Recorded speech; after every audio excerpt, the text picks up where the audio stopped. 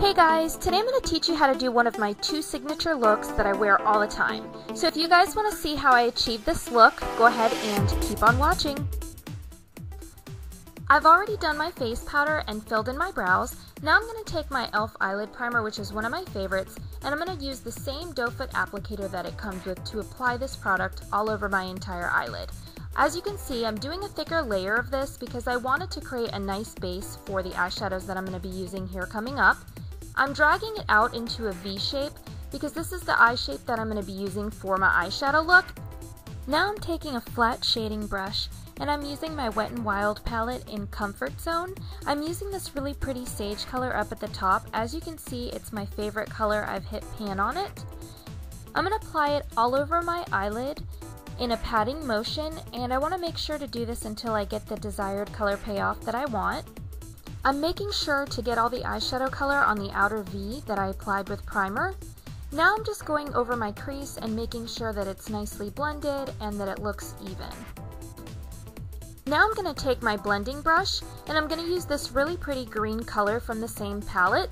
I'm going to be applying this in the crease of my eye and in my outer V. You can do strokes or you can do circular motions, whatever is easier for you. You just want to make sure that you've done a nice blending job and that it makes a nice gradual transition from one color to the other. I'm going to take my flat shader brush again and I'm going to use the lighter first color that I used at the beginning, and I'm going to apply some more of this onto my eyelid again. I felt that too much of the green had gotten onto the eyelid and I wanted that color to still pop. Now I'm using my big fluffy brush to remove any fallout that I've gotten from the eyeshadow. I'm taking my blending brush again that I've already cleaned, and I'm using this light eyeshadow color on the other side of the palette, and I'm going to be applying this on my brow bone to highlight the eyeshadow look, and I'm also bringing it down into the crease to make sure that everything blends and transitions flawlessly. I'm using Urban Decay's 24/7 waterproof liner in black, which I really like. It's a deep dark black. As you can see, I have a little teeny bit of a mess up here, but not to worry. If this happens to you, just let the eyeliner sit for a couple of minutes, then you can take either your nail or a dry Q-tip and you can easily take it off without it ruining the rest of your eyeshadow.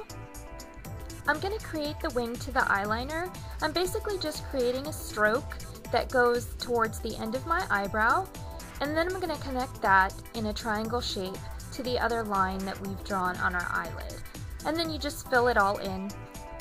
I think that applying eyeliner is one of the hardest makeup techniques, but you definitely do improve with practice. I know that I've been doing this for a while and I still have mess ups myself, but don't get discouraged, just keep on practicing and I'm sure you'll do great. I'm going to take my Jordana Best Lash Extreme Volumizing Mascara in black and I'm going to apply it to my eyelashes. Next, I'm going to take this blush brush and I'm going to take my e.l.f. Studio Blush in Fuschia Fusion and I'm going to go ahead and apply this to the apple of my cheeks.